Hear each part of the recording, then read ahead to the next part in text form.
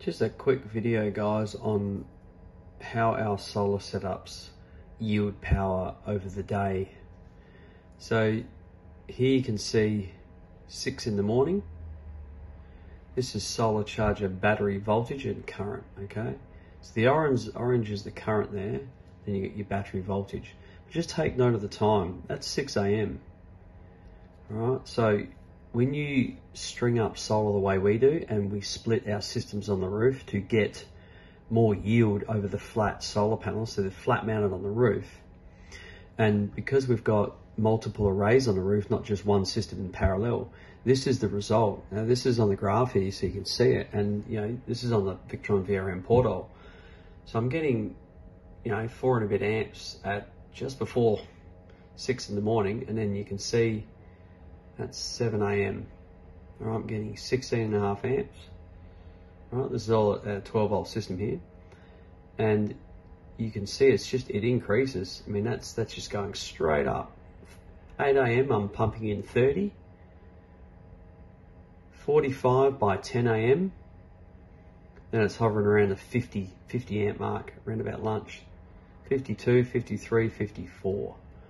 So in watts down there, that's 12 noon there. Look at that. Look at that arc. That is a beautiful arc. Now take note of the time.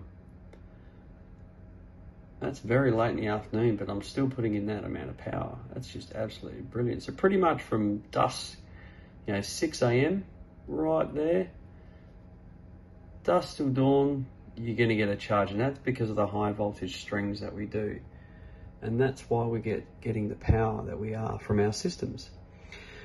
This is in the end of February. This is taken from. I just picked a day where it was pretty consistent, and this is what the result is. So obviously it was a sunny day here. There would have been no clouds in the sky here. It was just no dips in there. It might have been a bit of cloud here, perhaps, somewhere here. The batteries did need a charge. You can see it sort of never, it only got the 13, what have we got, 13.4, 13.5. So they were still requiring a charge. The solar charge controller was in bulk the whole time here.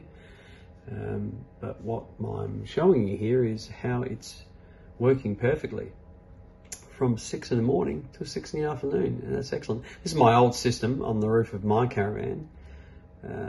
This was I think it's an 850 watt system on the roof.